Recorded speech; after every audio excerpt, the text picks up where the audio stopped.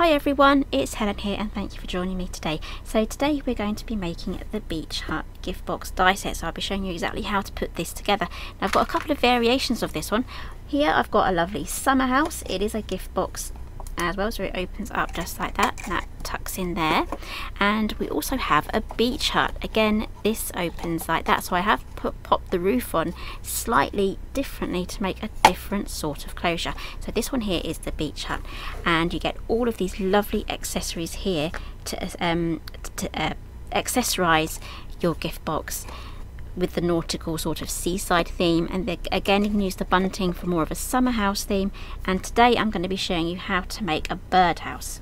So this is the die set. Here you get 22 dies, so let's open this up, get everything out that we need, and I'm going to go through exactly what you're going to be needing to cut.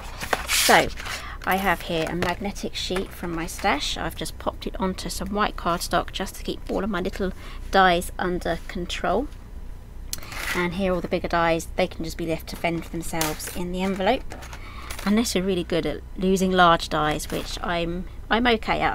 I don't lose the large dies. These are the ones that go missing for me. Okay, so let's have a quick go on what we're going to be needing to do. Okay, so I've die cut out already two of this die here. Let's turn this over. There we go, two of these, and I've used the papers from the Very British Summer 12 by 12 pack. So two of those. Now this one here is the roof. I have to try and make some space here. Right, this one is the roof, so I've cut that out already. I'm going to use navy cardstock for this one. And you get this die here. This is the larger out of the two rectangles. So that is a die there for the roof. So you can add some more mats. So I've gone back to the paper pad and I've chosen a more florally one. And this one here, these are the joins, so you need 3 of those, and I've added my tape already. And I have 2 of this smaller rectangle there out of the navy cardstock. Okay, let's get assembling. There is one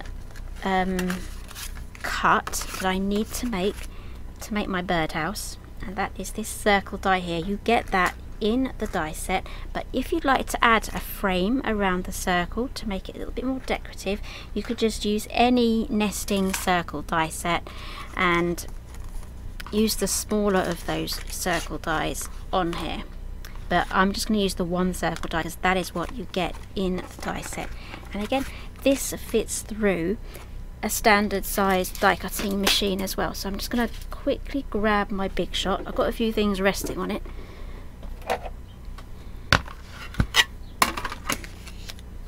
Okay, but I did die cut all of this out of my A4 machine because I could put multiple dies onto my A4 sheet.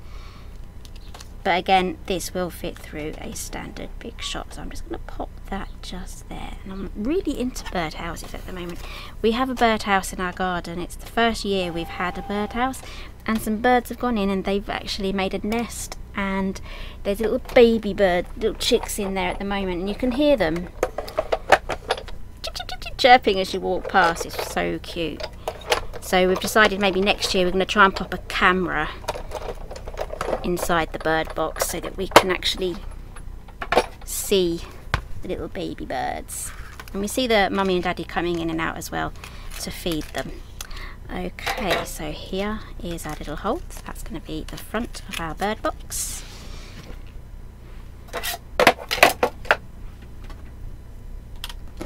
Okay, so now we can start assembling. Just remember to put your circle in before we assemble. Okay, I'm going to have to tidy up here because I'm making a bit of a mess. Okay, we're going to start off with this section here. So I'm going to take off the double-sided tape for that, and I'm going to stick that on just there. Do the same on this one.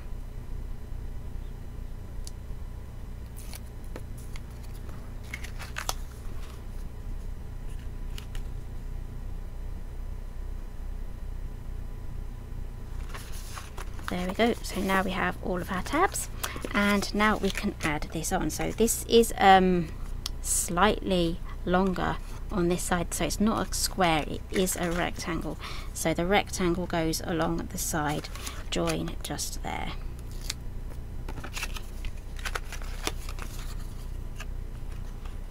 Now the second one that I've die cut out is optional.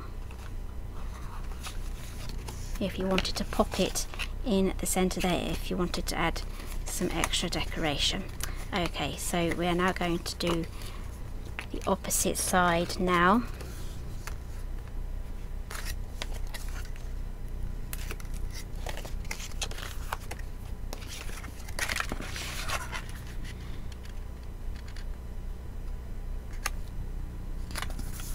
There we go, so you should have something that now looks like that. So what I'm going to do now next is take up all of my tape. I'm using tape here because it's theoretically easier to demonstrate and quicker to demonstrate with,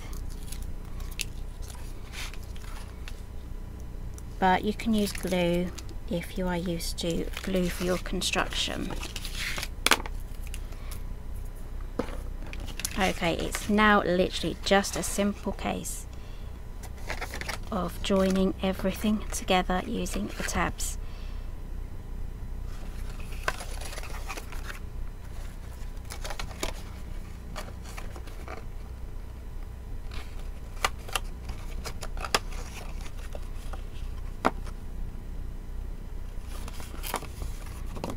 There we go.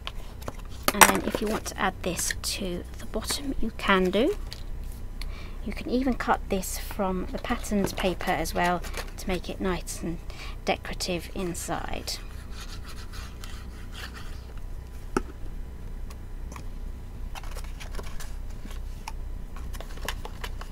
That's the wrong way.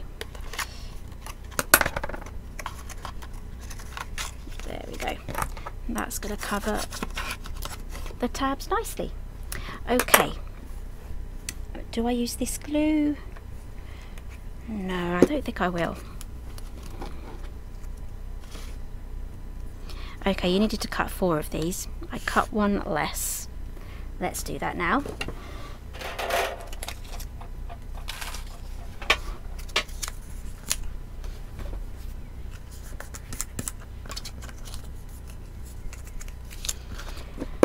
Okay, so on this 4th one, you only need to add tape or glue to one side of the panel.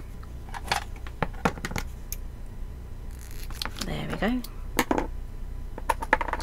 Just one side, and with the tape, press it down. Give it a really good press, because that's going to push the adhesive right into the fibres, and it's just going to create a really nice stick.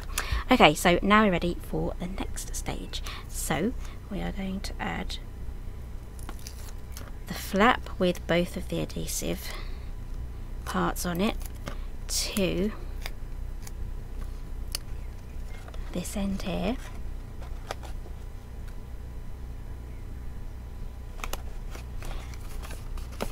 There we go.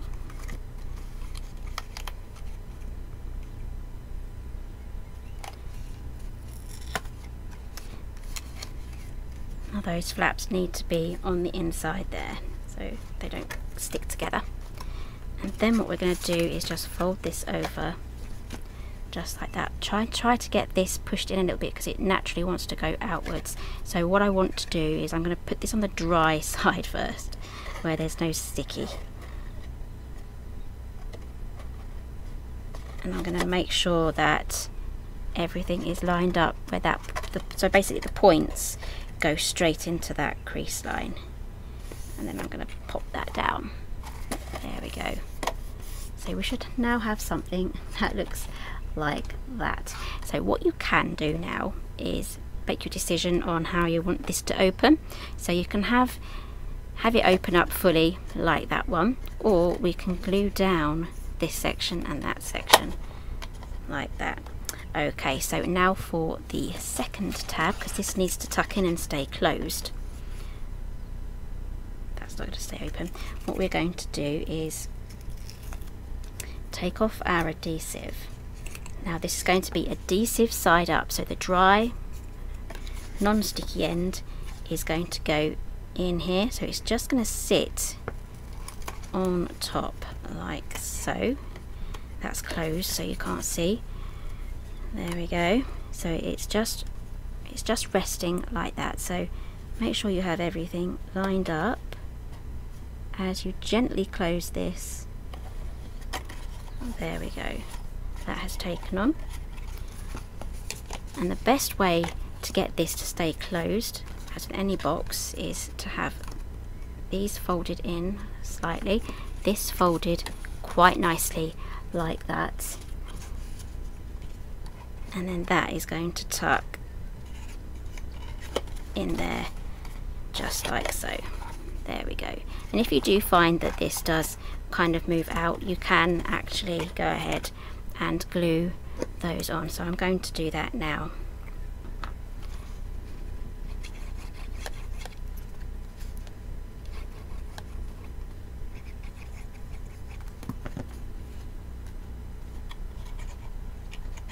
So that's just going to take a couple of moments to dry. If you want to, you can fold this backwards and then just get your finger in just to give that a bit of a press. There we go, there is our bird box, almost done. So now we need to concentrate on, normally bird boxes have a little stick or a little pole or something for them to rest on, so I have cut out, here it is, I've lost it for a moment, I have cut out one of these. So this measures, if I could find my ruler,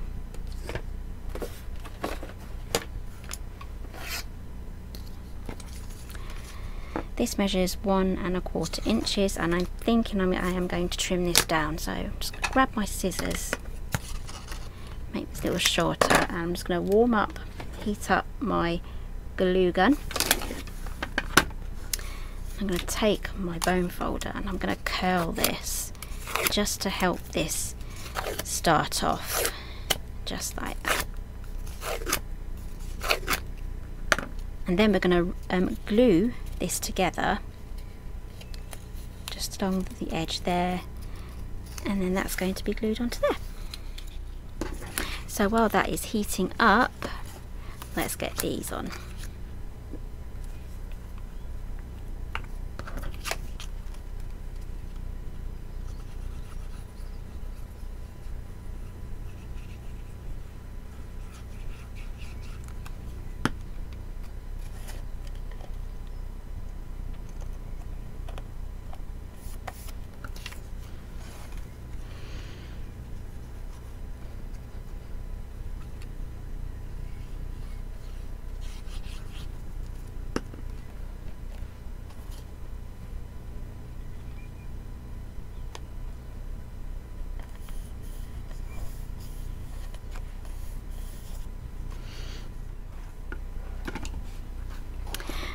Okay, so I think this is now ready, so I'm just going to roll this up. Might be easier using a little spike or something like that just to get that started.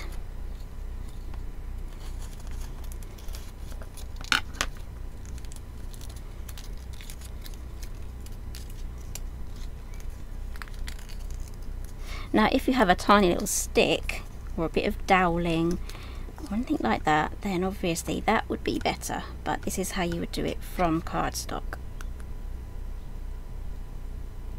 I'll try not to burn myself now.